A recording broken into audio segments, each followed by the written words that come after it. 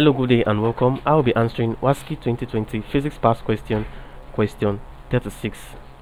In a hydraulic press, the force F applied is related to the diameter of the cylinder by A. F is directly proportional to the square of the diameter.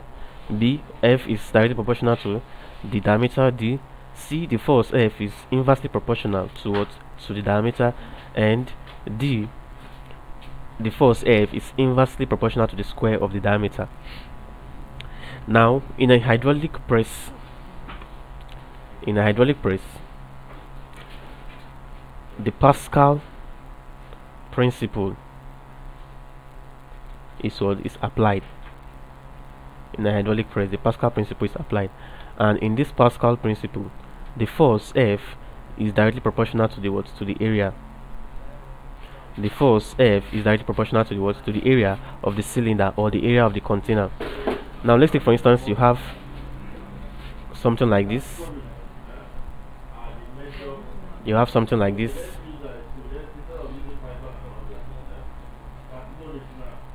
Now this is a bigger cylinder, a smaller cylinder with piston like this. Let's assume this is a piston, and this is also a bigger cylinder with its piston. Now you see that what the force that will be applied here is what is directly proportional to the what? To the area of this cylinder. That is the force here. Now when force is applied here, because of the larger area of this what? Of this cylinder here, the force will what? The force here will increase. Now this is a typical example of a what? Hydraulic press. Now since we know that what the area of this what? Of this cylinder is as a result of its radius, and its radius can be used to get the diameter, we can also say that what?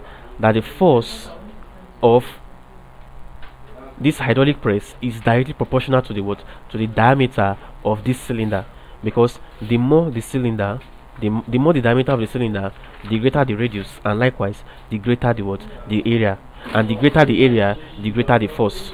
So therefore the force in a hydraulic press is directly proportional to the what? To the diameter of the cylinder of this hydraulic press, and that is option B. So option B is the answer to this question. Thank you and God bless you. Ensure to subscribe to our channel for more videos.